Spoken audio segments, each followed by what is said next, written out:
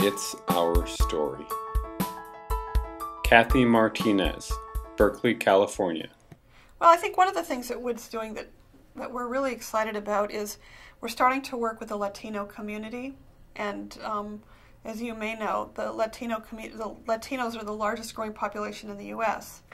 And by the year, I think it's like 2025, Latinos will be, almost 40% of the population in the U.S. So, and one of the things that is changing about the independent living movement in the U.S. is, before the leaders and the shapers of the independent living movement have primarily been white.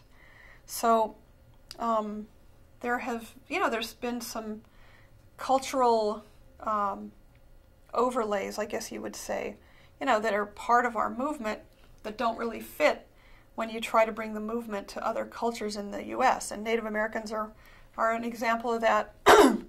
And so WID has a project called Proyecto Visión, where we're trying to really increase the employment opportunities for Latinos with disabilities, get information out in Spanish, train and prepare Latinos to be leaders within their communities, train the Latino community service system to include people with disabilities, and help be a bridge to bring the more cultural perspectives into the overall independent living movement, the disability rights movement.